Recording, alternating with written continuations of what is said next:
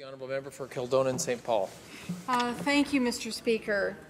Mr. Speaker, I am pleased to rise today and speak on Bill C-36. As my honourable members know, this bill is the first of its kind in Canada. It is the Protection of Communities and Exploited Persons Act. It's historic. Sure is.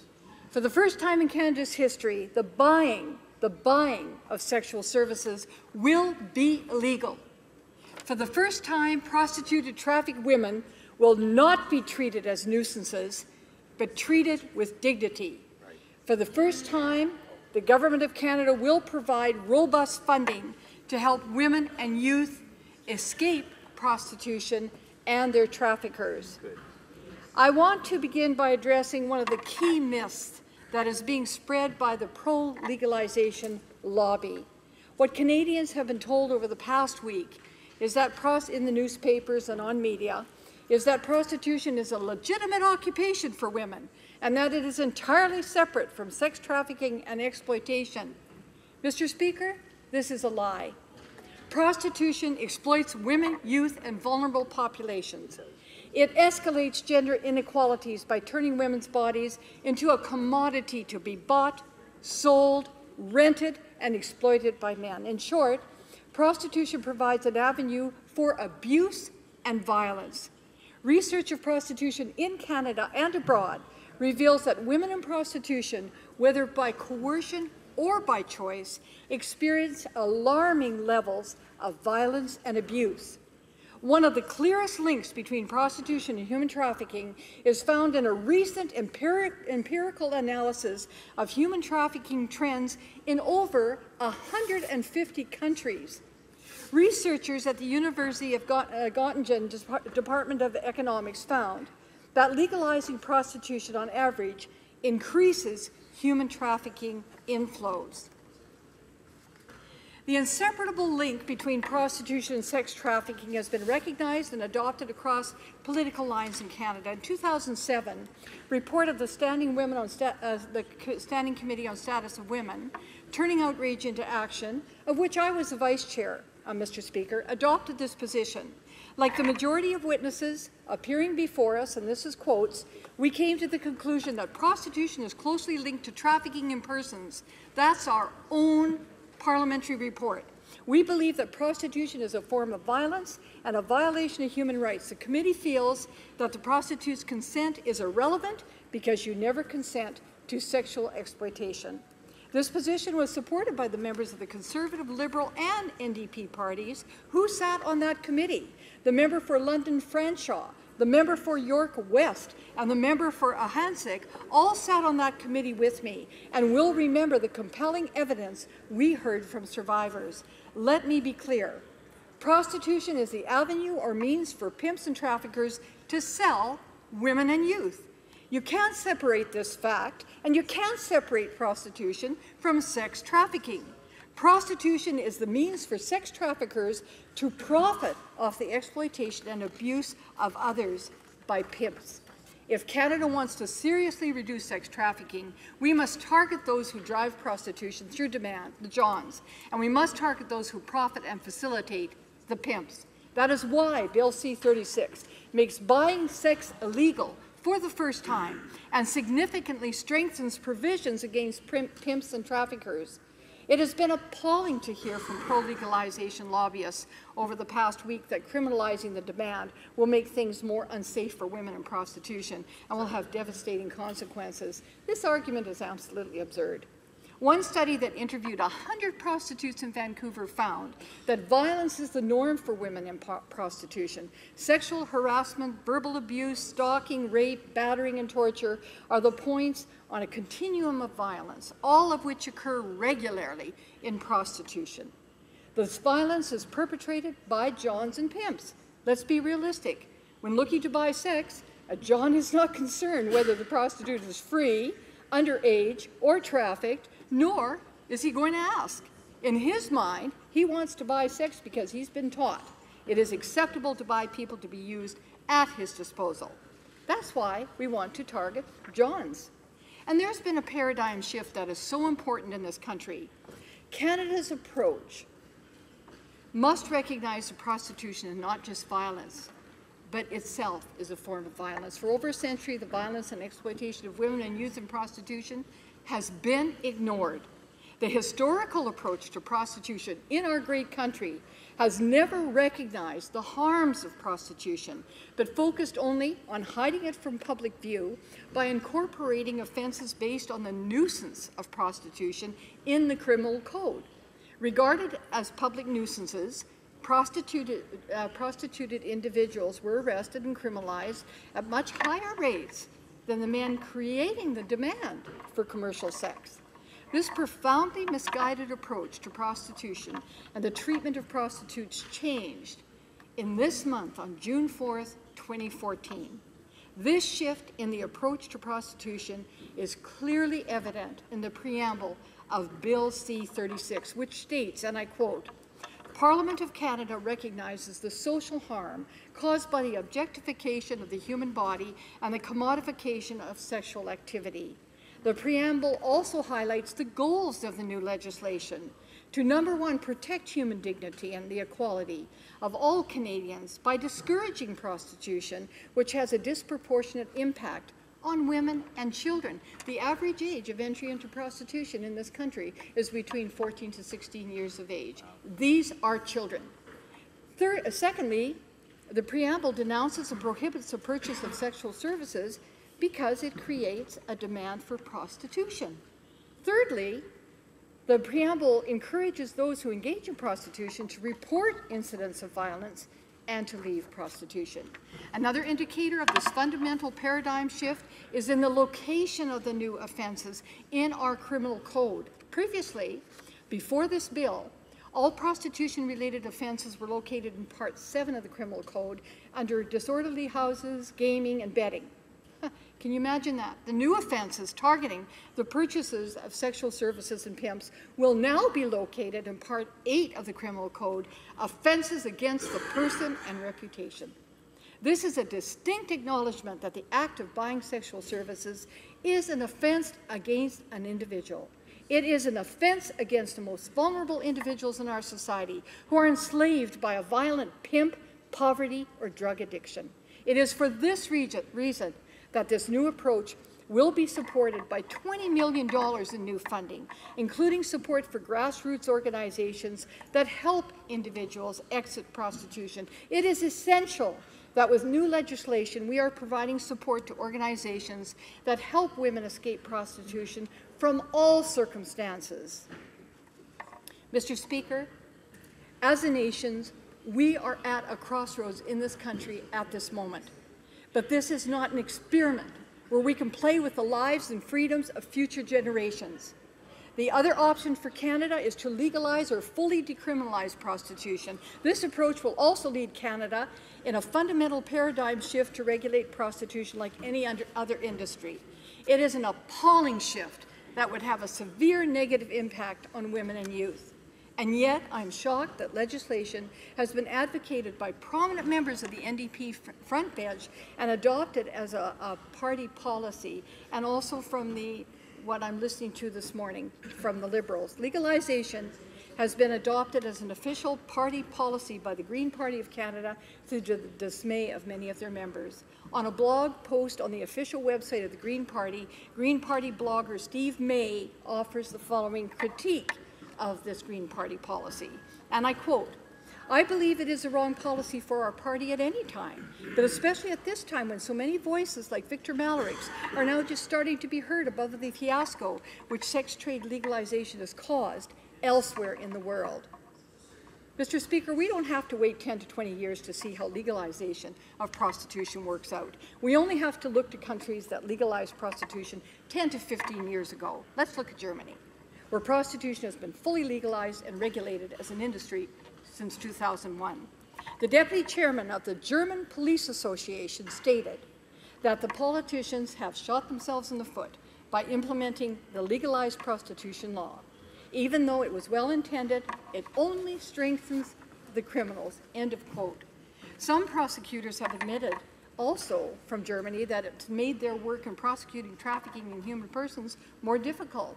Also in 2013, Germany's leading online paper, Der Spiegel, interviewed a retired detective who stated, and I quote, "Germany has become a center for sexual abuse for young women from Eastern Europe and a playground for organized criminals from all over the world. German police and women's groups now view legalization as little more than a subsidy program for pimps and makes the market more attractive to human traffickers. Today, there are over 400,000 prostitutes filling brothels located along the borders of that country. Brothels openly advertise sex with all women as long as you want, as often as you want, any way that you want. Sex, oral sex without a condom, three ways, group sex, gangbangs. This is what this produced. Women reduced to a sexual commodity to be used by sex buyers and disposed of when they're done.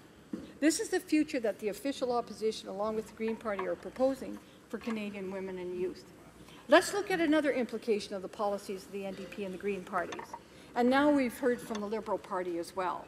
With prostitution legalized and treated as an industry, women will be expected to apply for all job openings before being eligible for EI.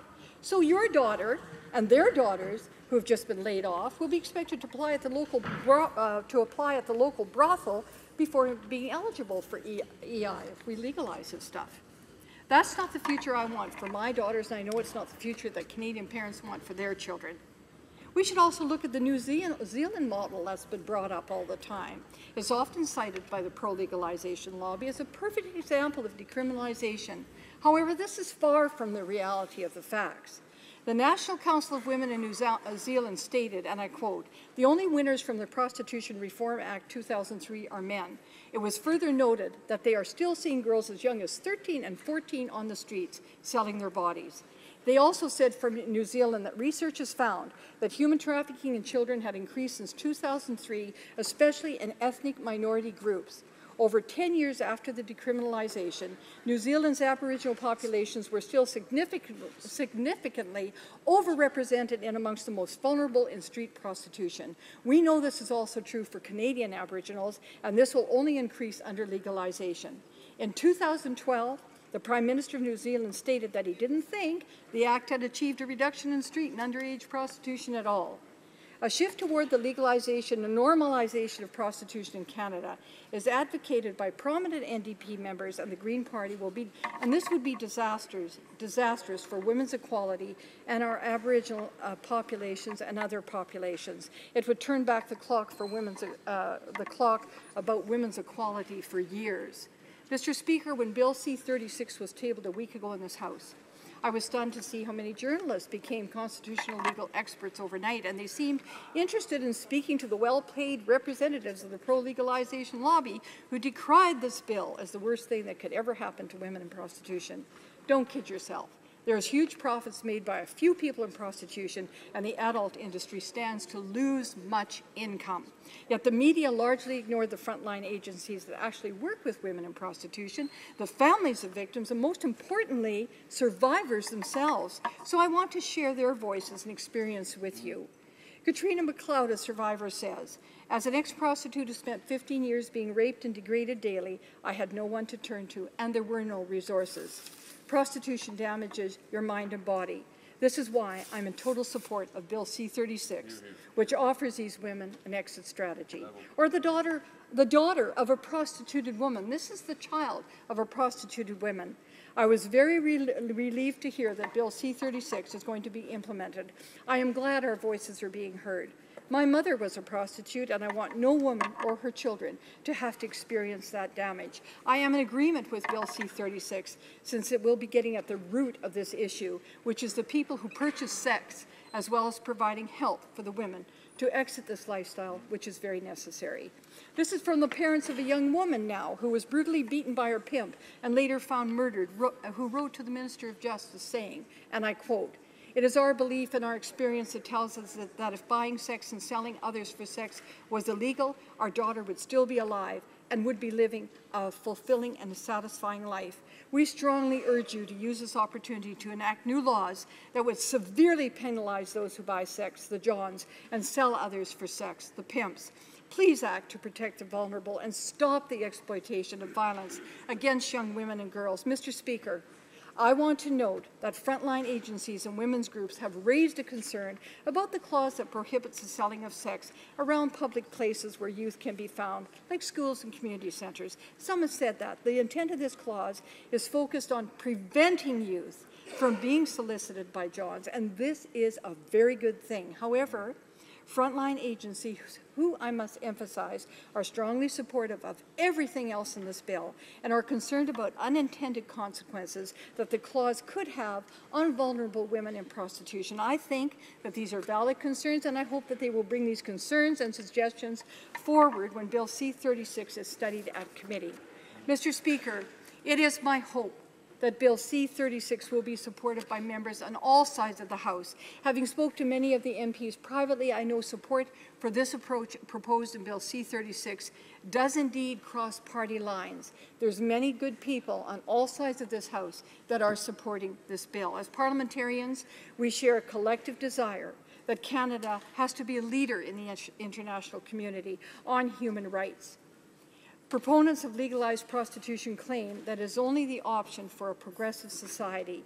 I disagree.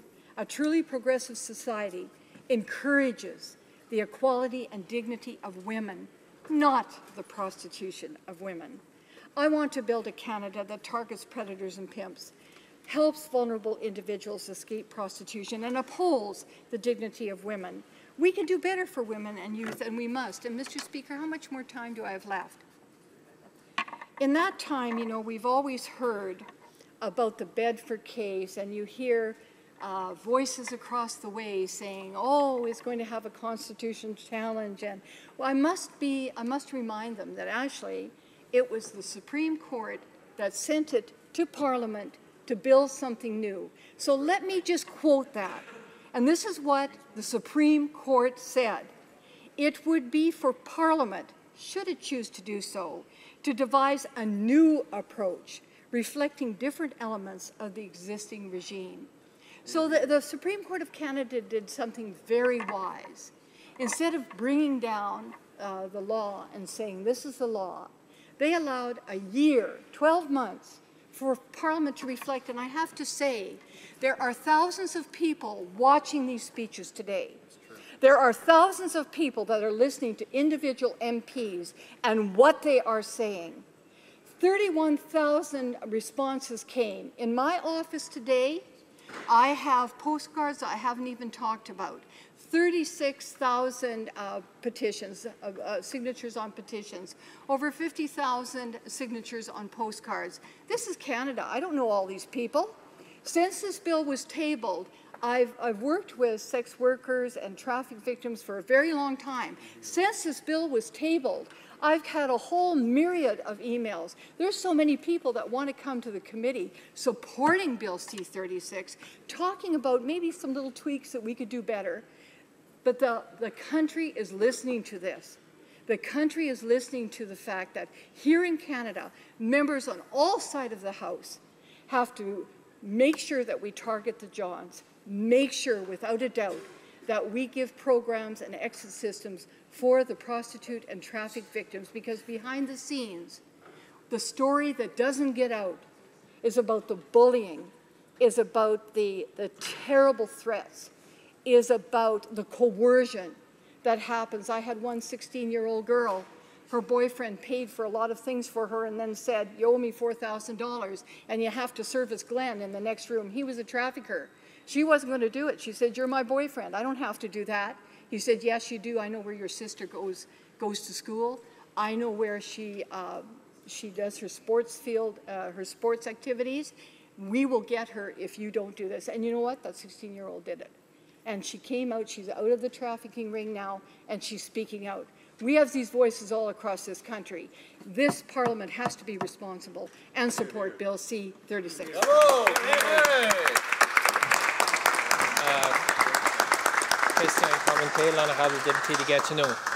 Merci, Monsieur le Président. Merci à la députée pour son discours passionné. J'en attendais pas moins. Quiconque la connaît ou a pu la voir en action au comité de la justice sur son projet de loi privé connaît sa passion pour la question de la traite des personnes. Là, je la vois sous un autre jour aussi au niveau du dossier de la prostitution et des suites à donner à l'arrêt Bedford. Je ferai valoir mes arguments un petit peu plus tard, mais la question que je me posais, parce qu'elle a commencé beaucoup en nous parlant de traiter les victimes avec dignité, et la question qui m'est venue à l'esprit, parce qu'elle n'en a pas glissé un seul mot, c'est, puis je vais la dire en anglais pour qu'elle la prenne tout de suite, c'est « How does Section 15 amount to treating the prostitutes with dignity?" I'm curious to know her opinion on that matter. And being such a proponent of the Nordic model, everybody who are proponent of the Nordic model said that you need it. You can't just have the Nordic model criminalize the Johns, the buyer, without putting substantial amounts of money to get the prostitute out from the business. And how can she look at me seriously and say that $20 million for a country like ours with a problem that is that big is enough money? I think it's laughable, and I think all the people who would support the bill are in shock with that. The honourable member for Kildonan St. Paul. Well, Mr. Speaker, it's easy to look at her because I'm very proud, and this is not the Nordic model, it's the Made in Canada model. And it is so good because it looks at that $20 million. My goodness, you know how big Canada is, how big the United States is? When the United States did this, they first put in $10 million. We put right off the bat $20 million in. It's a wonderful first step. I am proud of it. And I will look at anybody in the eye because the paradigm shift has changed. We now look at the survivors, the victims of human trafficking. We now look at them, and we look at them with dignity and compassion. And that's what this government has done. Showed the compassion, and we also targeted the Johns. They don't get scot-free. They don't get off scot-free anymore. Questions and comments? The honourable member for Charlottetown. Thank you, Mr. Speaker, and I thank the member from Kildonan St. Paul for her speech. And there are actually more than a few things in it that we could agree with. The Liberal Party is in support of the measures that are contained in the bill that govern human trafficking, and if they could be hived off, that would be something that we could support. What we don't support is the potential constitutional problems. But the member spent much of her speech talking about the awful situation that there is in countries that have legalized or decriminalized prostitution, such as Germany.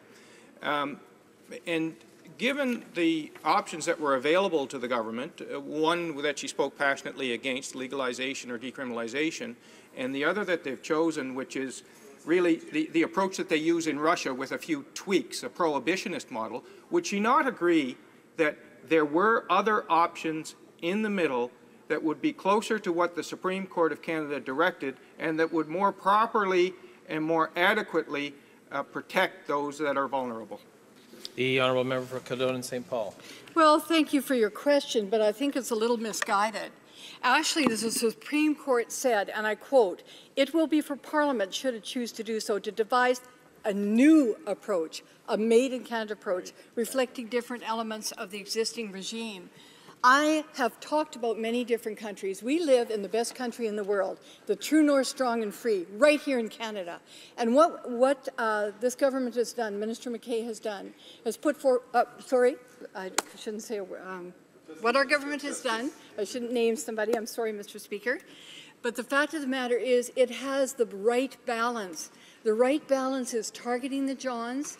The right balance is a compassionate view for the horrific. It's the acknowledgement of what has happened to the victims and survivors and the $20 million, which is a great first step to make it happen. Questions and comments? The Honourable Minister of Public Safety.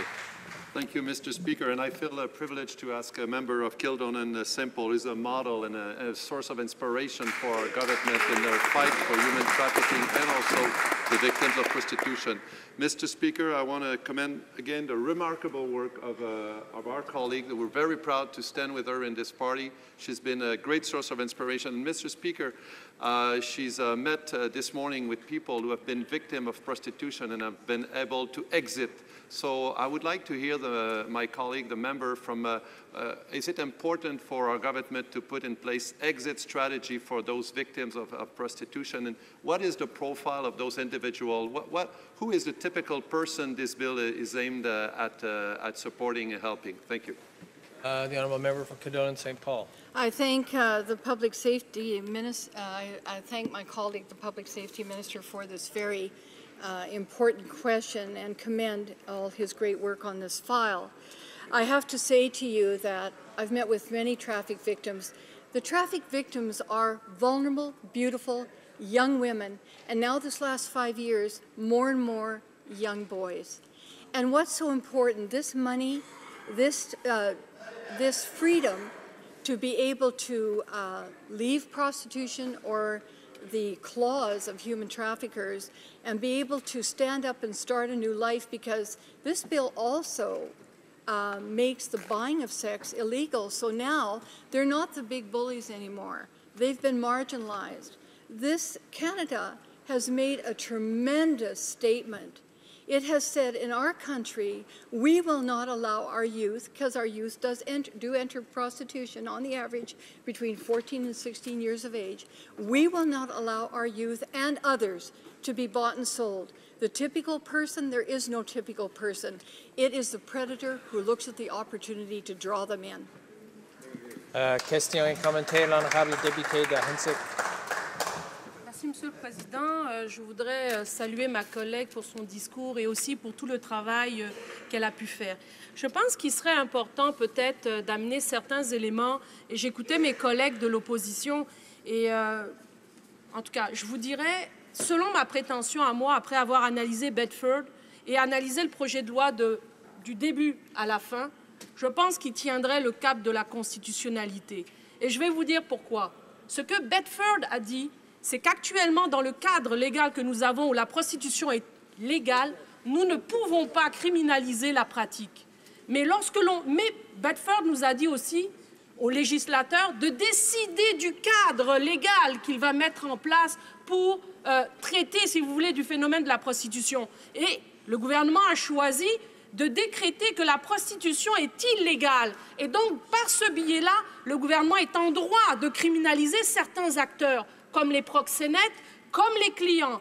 Et le gouvernement a donné l'immunité aux personnes prostituées. Et je pense que cette approche-là est l'approche la plus égalitaire pour le Canada et démontre un modèle canadien, et sur ça, je le leur donne.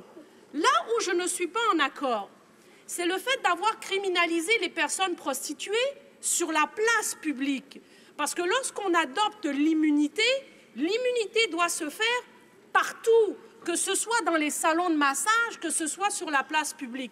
Moi, j'amènerais le gouvernement peut-être à revoir cette position, parce qu'en criminalisant les clients sur la place publique, c'est assez. En criminalisant les proxénètes sur la place publique, c'est assez. Il ne faut pas criminaliser les personnes prostituées sur la place publique. C'est comme ça que nous allons pouvoir donner à ces femmes-là, qui sont les plus vulnérables sur la rue, la possibilité même de dénoncer leurs agresseurs. Alors j'amène un amendement en toute convivialité. The honourable member for Kildonan St. Paul. You know, I really thank my colleague across the way for support of the bill and for her very good comments. You know, this bill has such a really good balance, because our children, I was a school teacher for 23 years, and the children from the schools, we had people have to report to the office when they came in. We had pedophiles outside the fence who would lure the older girls.